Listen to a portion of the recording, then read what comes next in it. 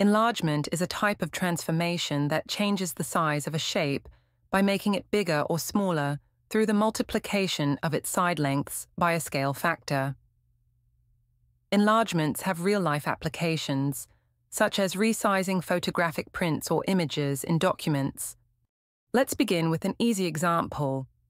Here we are being asked to enlarge the triangle by a scale factor of 2, with the center of the enlargement located at the origin, 0, 0. To perform this enlargement, we can write down the coordinates of each vertex point on the triangle, and then multiply each coordinate by the scale factor of 2. The coordinates of A are 2, 2. Multiply by 2, we get 4, 4. The coordinates of B are 2, 4. Multiply by 2, we get 4, 8. The coordinates of C are 5, 2.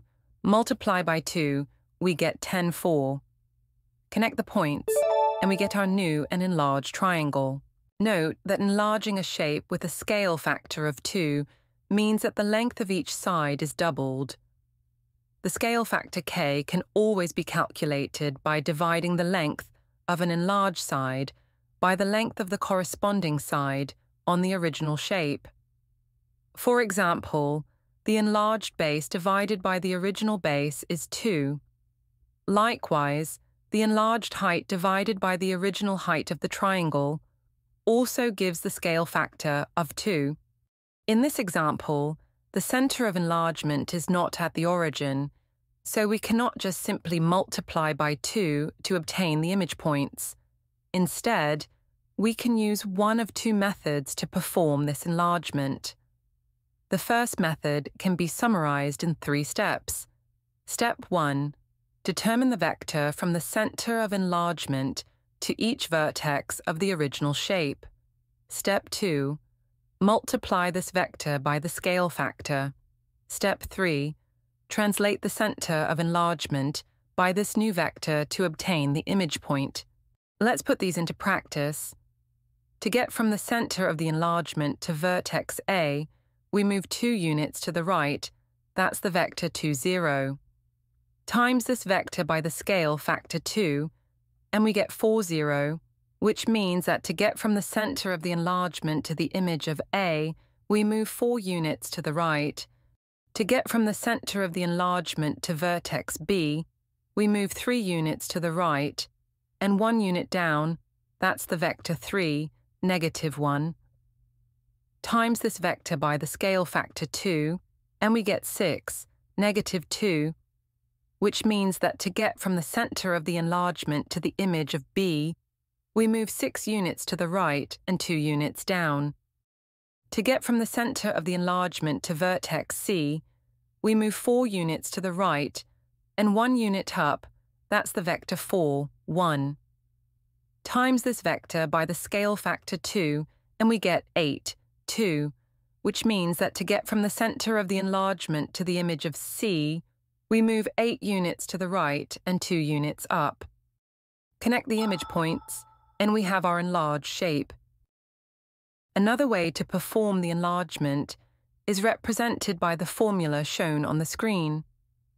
It states that we can subtract the center of the enlargement AB from the original vertex XY, then multiply the result by the scale factor, then add the center of enlargement AB to get the image point. Let's put these instructions into practice. We'll begin with calculating the image of A. The original point XY is negative 3, 2. First subtract the center of enlargement AB, negative 5, 2. At the top, we have minus 3 minus minus 5, which is positive 2. Below we have 2 minus 2, which is 0. So the original point minus the center of enlargement is 2, 0. Now multiply 2, 0 by the scale factor 2, we get 4, 0. Add 4, 0 to the center of enlargement negative 5, 2. 4 plus negative 5 is negative 1, while 0 plus 2 is 2.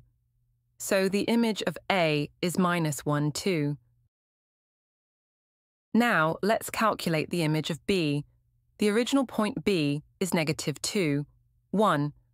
First, subtract the center of enlargement, -5, 2. At the top, we have -2 minus -5, which is +3. Below, we have 1 minus 2, which is -1. So the original point, minus the center of enlargement, is 3, -1. Now multiply 3, -1 by the scale factor 2, we get 6, -2. Add 6, -2 to the center of enlargement, -5, 2. 6 plus -5 is 1, while -2 plus 2 is 0. So the image of B is 1, 0. Now let's calculate the image of C. The original point C is -1, 3. First subtract the center of enlargement, -5, 2. At the top, we have -1 minus -5, which is 4. Below, we have 3 minus 2, which is 1. So the original point, minus the center of enlargement, is 4, 1. Now multiply 4, 1 by the scale factor 2, we get 8, 2. Add 8, 2 to the center of enlargement, -5, 2. 8 plus -5 is 3, while 2 plus 2 is 4, 4. So the image of C is 3, 4. Connect the points, and we have our enlarged triangle. Now let's do an example with a negative scale factor. To get from the center of the enlargement to vertex Q, we move 1 unit to the right, then 1 unit up, that's the vector 1, 1. Times this vector by the scale factor -2, and we get -2, -2, which means that to get from the center of the enlargement to the image of Q, we move 2 units to the left and 2 units down. To get from the center of the enlargement to vertex R, we move 4 units to the right, then 1 unit up, that's the vector 4, 1. Times this vector by the scale factor, -2, and we get -8, -2, which means that to get from the center of the enlargement to the image of R, we move 8 units to the left and 2 units down. To get from the center of the enlargement to vertex P, we move 1 unit to the right, then 3 units up. That's the vector 1, 3. Times this vector by the scale factor -2, and we get -2, -6, which means that to get from the center of the enlargement to the image of P, we move 2 units to the left and 6 units down. Connect the image points, and we have our enlarged shape. Notice that the original shape and the enlarged shape are on opposite sides of the center of enlargement, with the image flipped upside down. This is usually the case when the scale factor is negative. Let's use the other method to perform the enlargement. We'll calculate the image of Q first. The original point Q is 7, 5. First subtract the center of enlargement 6, 4. At the top, we have 7 minus 6, which is 1. Below we have 5 minus 4, which is also 1. So the original point minus the center of enlargement is 1, 1. Now multiply 1, 1 by the scale factor -2, we get -2, -2. Add this to the center of enlargement 6, 4. -2 plus 6 is 4, while -2 plus 4 is 2. So the image of Q is 4, 2. Now pause the video and calculate the image points for P and R. You should get the same image points as we did using the first method. Connect the points to form the enlarged shape. In the fourth example, we expect the original shape to get smaller, since the scale factor is less than 1. Let's first determine the image of A. To get from the center of the enlargement to vertex A, we move 6 units to the right and 2 units down. That's the vector 6 minus 2. Times both numbers in the vector by the scale factor half, and we get 3, -1, which means that to get from the center of the enlargement to the image of A, we move 3 units to the right, and 1 unit down.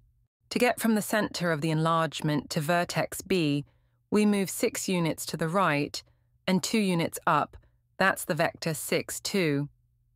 Times both numbers in the vector by the scale factor half, and we get 3, 1, which means that to get from the center of the enlargement to the image of B, we move 3 units to the right and 1 unit up. To get from the center of the enlargement to vertex C, we move 2 units to the right and 2 units down. That's the vector 2, minus 2. Times both numbers in the vector by the scale factor half, and we get 1, negative 1, which means that to get from the center of the enlargement to the image of C, we move 1 unit to the right and 1 unit down. Connect the points, and we have our image triangle, which is actually smaller than the original, since the scale factor is less than 1.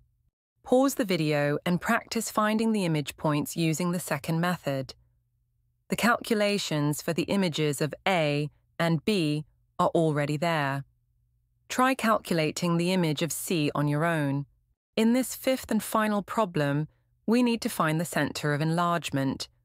First, we need to identify corresponding points, one from the original shape and one from the enlarged image.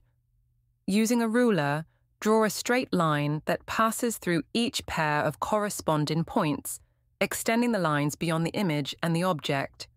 Points F and C correspond. Points A and D correspond. And finally, points E and B correspond.